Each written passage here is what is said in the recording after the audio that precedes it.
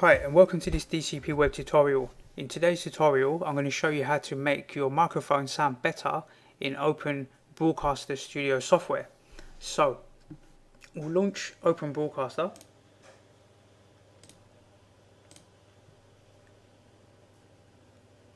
It's actually already running, so we'll just load it up here. So this is Open Broadcaster and you can see the microphone down here. Now the first goal is to make sure that your microphone doesn't hit this yellow section. Now the bar itself can, and the bar itself can go into the red section as well, but the black marker that's moving up and down, you kind of want to keep that around 40 to 35, minus 40 to minus 35 dB, around that sort of level. You can see it's around this mid level. So there's a few different ways that you can do that. But the first thing that I found on Windows when I installed this software is the audio was just terrible, to be honest. It was just awful. So I was trying to sit there and figure out why is the audio so bad, because I don't, you should really be capturing some decent audio. So after much investigation, you have to go to your control panel. So just type into search here control panel. Let's just do that one more time. So in this search here I'm going to type in control panel or just control, click on control panel Windows 10.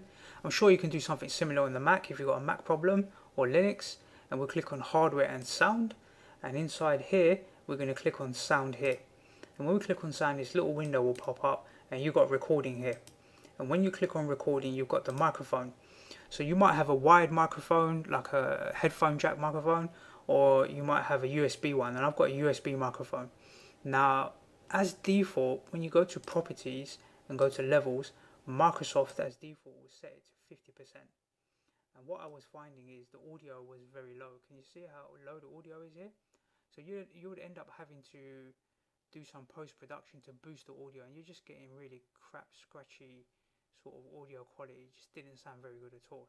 So after much experimenting, I just set the microphone to 100% and I clicked OK, and then I started to test record and the audio was perfect, just like you hear now.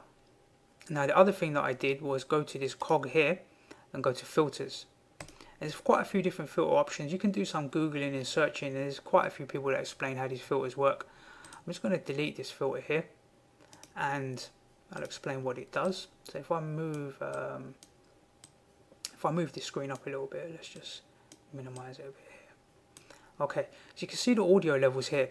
Now if I say nothing, I'm just going to be silent for a few seconds, but if you watch the green bar, you'll see what I mean. The green bar will continue to move because the microphone is quite a high level, so it's picking up background noise like the computer fan or anything, people on the road or whatever it might be.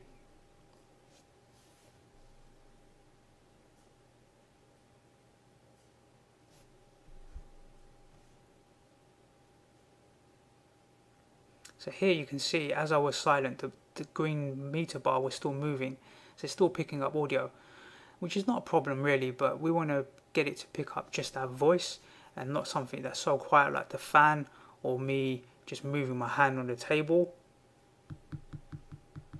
So even these little taps on the table will pick them up. So we want to reduce the sensitivity. We're going to do that by going to, let's just do that one more time. So we go to this cog, click on filters, and then we want to add a noise suppression filter. There's other filters here. You can experiment. There's gains, there's compressor, there's like noise gates, stuff like this. For me, the easiest way and just the quick, cheap and cheerful way was to click on noise suppression, click OK. So you'll notice if I say nothing now, the meter bar will go right down. Now what you need to do is find your compromise point, and for me on my computer it was set at -9. So I was getting the best audio quality from my speech and around -0.9. So when I say nothing, you will still see the meter bar move a little bit, but it will be very minimal.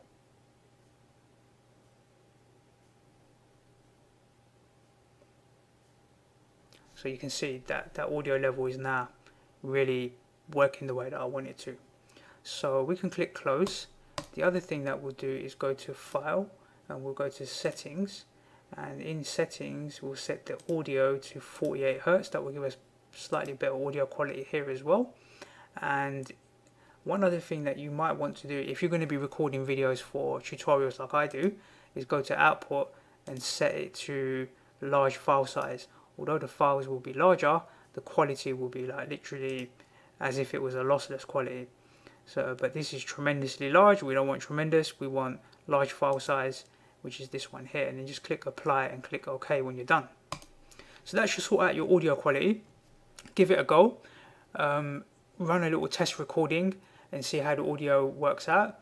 In the next tutorial that I do in this series, the first one I showed you how to install the software. I actually showed you how to fix these audio things here, but if you haven't picked that up or if you already installed the software, this tutorial is really about sorting out your audio. And in the next tutorial, I'm going to show you how you can actually do a screen recording, just like I'm doing now, to create your own YouTube videos or your own tutorials, or you may use them on your website, however you want to demonstrate some software, or however you want to use the software. Okay, let's close down the software, and I look forward to seeing you in the next DCP web tutorial.